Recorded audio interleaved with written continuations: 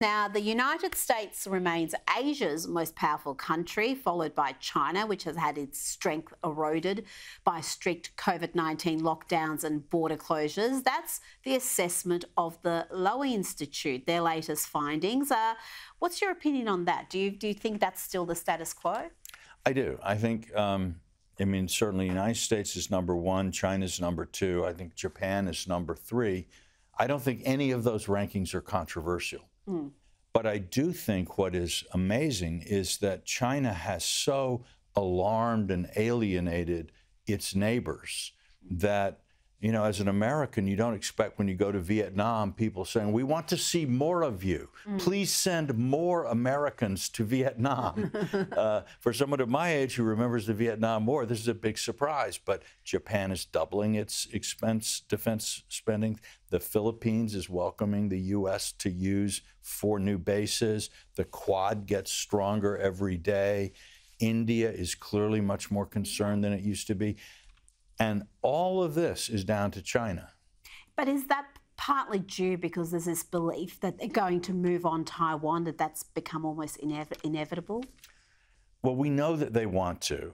And I think it's reasonable to say that if they could treat Taiwan the way they treated Hong Kong, they wouldn't take them 10 minutes to decide to do it.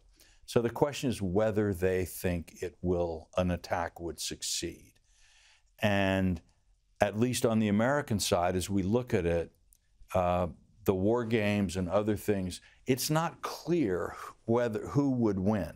Now, from the American point of view, that's terrible because it should be clear. It should be clear. But from the Chinese point of view, that's a big risk to take because Xi Jinping is sitting now in Beijing. He really faces no serious opposition.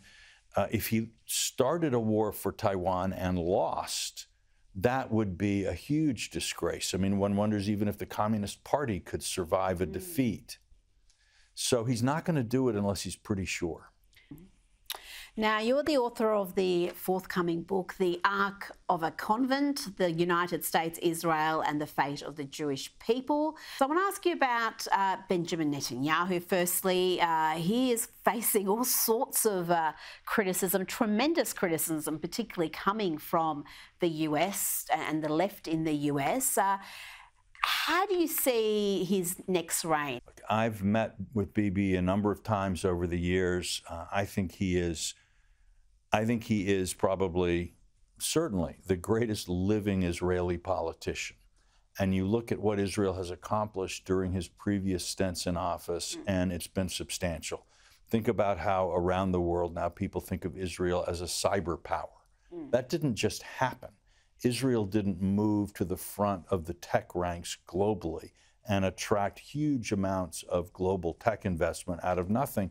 Those were policy choices that Netanyahu governments put into place and then kept going. Look at the Abraham Accords.